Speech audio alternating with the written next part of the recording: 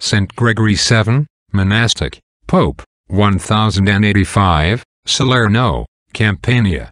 St. Gregory VII, by name Hildebrand, was born in Tuscany, about the year 1013. He was educated in Rome. From thence he went to France, and became a monk at Cluny. Afterwards he returned to Rome, and for many years filled high trusts of the Holy See. 3 great evils then afflicted the Church: simony, concubinage, and the custom of receiving investiture from lay hands. Against these 3 corruptions Gregory never ceased to contend. As legate of Victor II he held a council at Lyons, where simony was condemned. He was elected pope in 1073, and at once called upon the pastors of the Catholic world to lay down their lives rather than betray the laws of God to the will of princes. Rome was in rebellion through the ambition of the Cenci. Gregory excommunicated them. They laid hands on him at Christmas during the midnight mass, wounded him, and cast him into prison. The following day he was rescued by the people. Next arose his conflict with Henry IV, Emperor of Germany.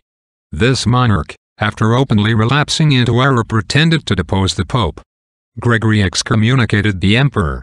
His subjects turned against him, and at last he sought absolution of Gregory at Canossa. But he did not persevere. He set up an antipope, and besieged Gregory in the castle of St. Angelo. The aged pontiff was obliged to flee, and on May 25, 1085, about the 72nd year of his life and the 12th year of his pontificate, Gregory entered into his rest.